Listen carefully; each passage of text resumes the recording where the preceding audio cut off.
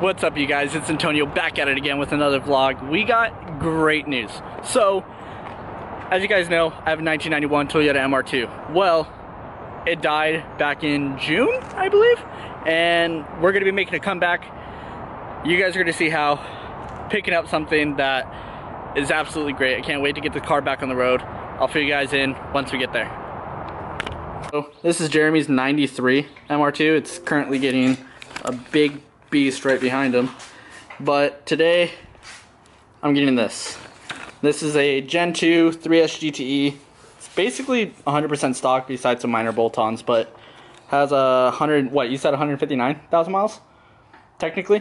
159, yeah. Yeah, so 160 just to round it up, and that's going to be bringing the MR2 back to life and back on the channel. So we're going to, the turbo, it's a small turbo. I might upgrade it later. I don't know.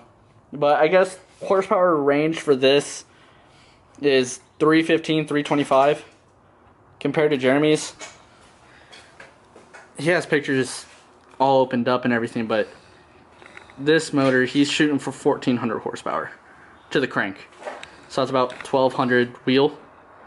And he has that big turbo, which is nice. I wouldn't mind running a big turbo like that. Yeah, his car is super clean. Big BBSs. I've always liked this style of hood. I've always liked that. Yeah, it's pretty rare. There's only a couple of them out there. And yours is a little bit more rare with the tin interior too, with the tin seats. Mm-hmm. It was original. Those are original? I mean, the interior is not original. It's been restored, but yeah. It came like that. Originally came with black and tan interior, yeah. Dang, that's awesome. Yeah, his interior is clean. Yeah, he's big brake kit, wide body, and then it's going to be running a 2JR, which is going to be monstrous. So, I'm back here at Jeremy's. It's currently Sunday the next week. Motor is all taken apart. He took it apart last night. There's the block. Look at that old school tech logo. That's sick. But the block is in super good condition. I don't know if you guys can see that. This shit is super rad. Yeah, you really can't see it on camera, but everything's all clean. Valve cover, intake manifold, all the other shit. The head is what's really surprising. It's super clean. Jeremy was going over this all last night. You can still see the rings just perfect. Camshaft perfect. Or crankshaft. Camshafts are good. So it's going to be a lot of cleaning today. We're going to go to Jeremy's little secret place and go get a sandblaster and pressure washer so we can just start cleaning everything. Lots of cleaning today, so yeah. Oh, another thing I wanted to show you guys is the pistons. So we took out the pistons. We're replacing everything. So as you can see, there's only minor detonation right there. Everything else is pretty clean. For 156,000 miles, that's not bad. Everything else is pretty good too in here, so I'm pretty excited. Oil pump's pretty good, but still replacing that because it's old. So Jeremy, this is his intake manifold, and this thing is freaking huge. He said forage inlet right now. Yeah, it's 102 millimeters, which is about 4 inches. Oh, this is Jeremy. Say hi, Jeremy. Hello.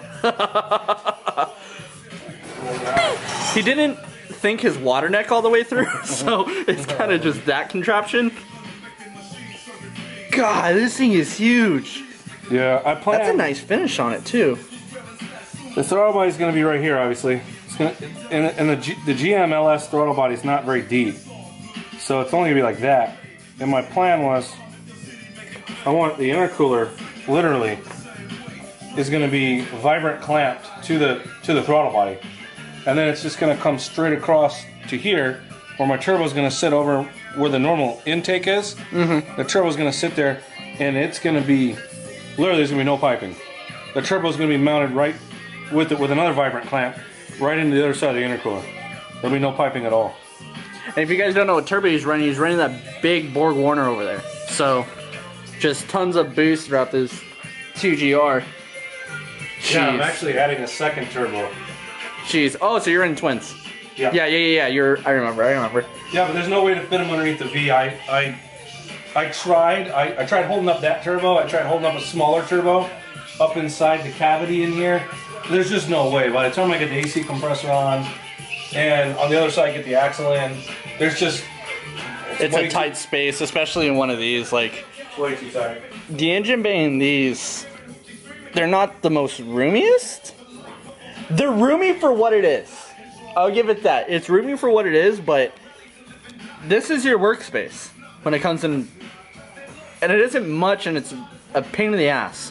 So, I don't know. I'm really excited to see this thing come together once it's done. So, alright, so we just got back from other place. Got the sandblaster, parts washer, engine stand, and what I'm going to be doing is I'm actually going to be sandblasting the intake manifold, the valve cover, and probably some mounts so I can get those painted and make them looking nice.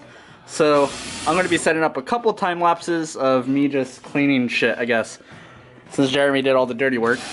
Jerk. But we're going to replace Lexan glass in the sandblaster really quick, and so we can actually see. I don't know if you can't see anything in there. So, yep, we're going to get started.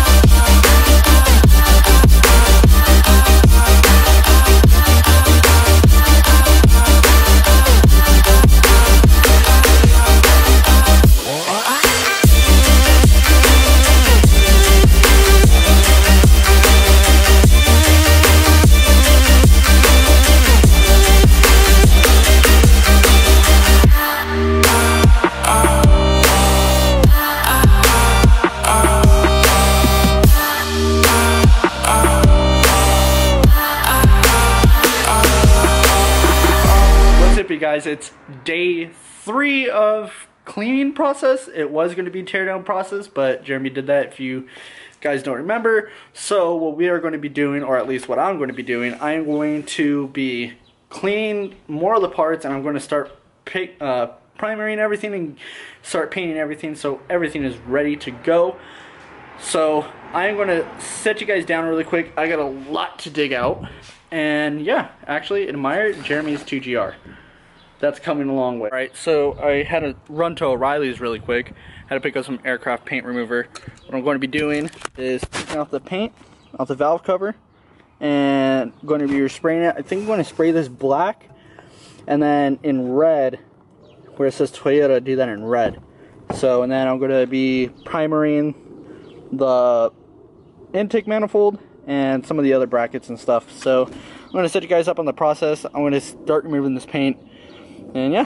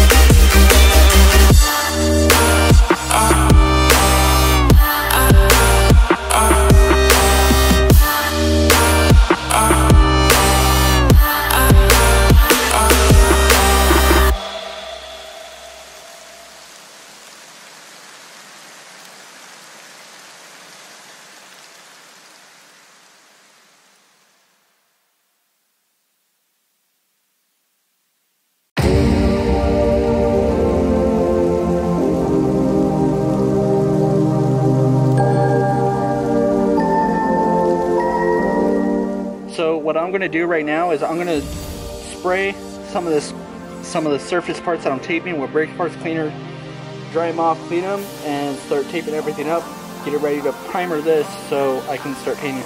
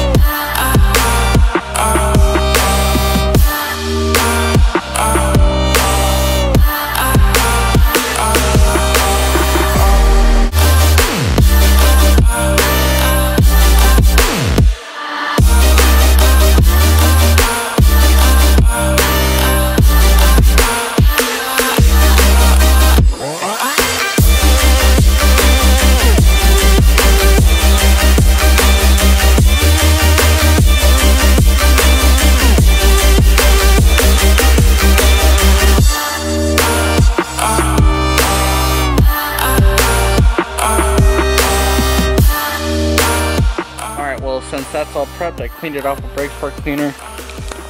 It said 15 minutes. I know it hasn't been 15 minutes, but I don't know if it's working. So I'm gonna give it a little bit more time. Update you once that is ready. I'm gonna start prepping some other parts. So yeah, I'll catch you guys here in a second. So I started taping up some of the decals on this valve cover. I noticed there's slight cracking right there. It's gonna bug me, but I mean, fuck it. But I started taping up that sticker. I know it's a little jank, but timing belt service sticker, attention to detail. There was like a torque, like head torque sticker there, but that's irrelevant since we're going head studs. Whatever. I don't know. I don't know what I'm talking about. I'm just having fun doing this. So I'm going to primer this. And then I'm going to spray it with gloss black. Let's take a look at that. I don't know what's going on here. It's been about 15-20 minutes. So I'm going to start rubbing all this off and see what's going on underneath. So I might have to do another coat, maybe, who knows. So yeah, I'm going to update you guys once I wipe it all off. I've not updated you guys one bit. I'm still letting that sit for a little bit longer. For some reason I don't trust it for right now, but I can always come back to that. Started priming the intake manifold and timing cover gasket, and it's coming out pretty solid. So yeah, I'm going to start spraying this with black. Yeah, so hopefully it all turns out well. Oh, look at that. Currently finishing up editing the vlog, and I realized I didn't end it. So I'm going to end it here. I know I really didn't go into much detail in this one as I thought I wanted to. I didn't get the footage I want. So the next vlog, it will be pretty detailed. I mean, you know what? You guys will see. I'll catch you guys in the next one. Peace out. Keep riding.